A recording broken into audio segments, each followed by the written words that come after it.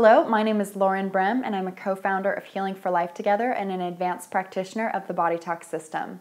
Today I'm going to teach you the Cortices technique, which is a technique you can do on yourself to help balance and improve the communication between the right and left hemispheres of the cortex brain. This technique will also help to relax the nervous system and speed up and improve overall healing. To perform the technique, you take one hand and create a bridge over the right and left hemispheres at the back of the head.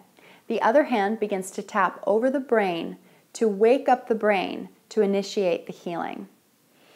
I take a deep breath in and out, and then I tap over the heart complex to store the changes. Again, taking a deep breath in and out. Next, I move my hand up one position and I resume tapping over the brain, breathing in and out, and I tap over the heart complex, breathing in and out.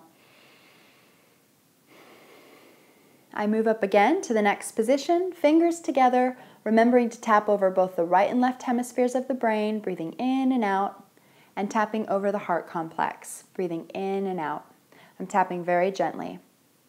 Lastly, I move my way up all the way to the eyebrows, covering the last of the frontal cortex, tapping over both hemispheres of the brain and over the heart complex, breathing in and out.